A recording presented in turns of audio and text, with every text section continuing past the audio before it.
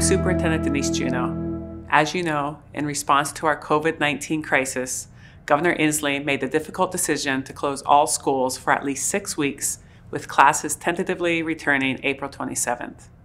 So much of our daily lives have changed in just a short amount of time. Throughout this constant change, Seattle Public Schools is working to provide essential basic supports to our students and families. We have established 26 grab-and-go lunch sites across the city.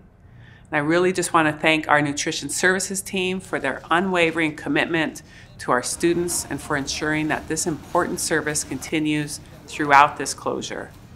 Many of you have asked about volunteering at our sites or donating food. Thank you for stepping up and lending a helping hand to our students. At this time, we have enough food supply, but we know local food banks may be falling short. Please reach out to your local food bank to provide donations and to volunteer. We continue to work with our city and community partners on providing childcare services for our healthcare workers and for students furthest from educational justice. We will share more information about these services as they become available. A lot of families are asking how to continue their child's learning while they are home during this closure.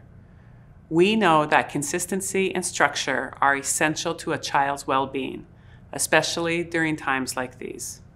We are coordinating resources and educational opportunities that will provide access to some supplemental activities while students are home. Content will be shared on SPS TV, social media channels, our website, and will also be accessible at our meal sites. But please know that the profession of teaching takes years of college preparation, expert mentoring and collegiality, and lots of professional development to perfect instructional practice. As many of you are experiencing this week, teaching is both an art and a science.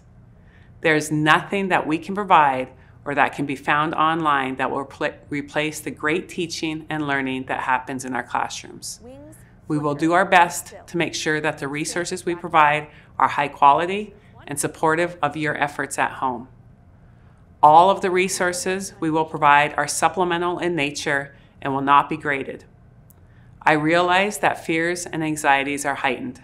Please know that we are in regular conversations with local, state, and public health officials advocating for staff, families, and students to ensure that we continue to provide the essential services of our district.